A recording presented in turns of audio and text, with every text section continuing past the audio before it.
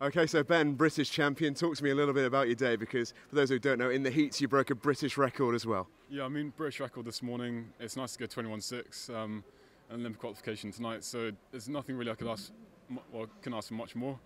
The day's gone as I'd hoped, but obviously backing off a bit in the final, maybe I could have been better, but you know, I've still got my spot, and that's more I could ask for. It must be a fantastic feeling to know that you can go even quicker. Is that the hope this year? Yeah, definitely. I mean, I know there's a fast swim in me, but it's just about getting it right in the day.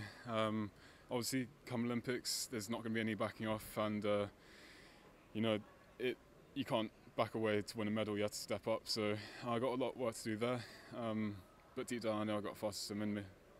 That is good to know. And also for you as a Plymouth boy, must have been amazing to have Tom Fannin right behind you as well, the youngster from the club. Yeah, definitely. I mean, racing my teammates, it's a great feeling, and to see my 17-year-old British record go to Tom Fannin, you know, it's great to see, by a big chunk as well, about half a second. So he's a massive talent coming up through the stages, and he's definitely going to be the one to watch for the next 4 years. But yeah, also Aaron Rickus, he's doing really well as well.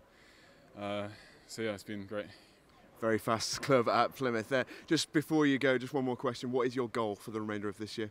Obviously I'm going to go back to training quite soon, try to get as stronger and faster, but as goals are concerned, I think everyone knows it's got a desire to win, so yeah, just going to go back and do more work and then see where I can go. Best of luck with that, Ben. Thanks for talking to us. Thanks. Cheers.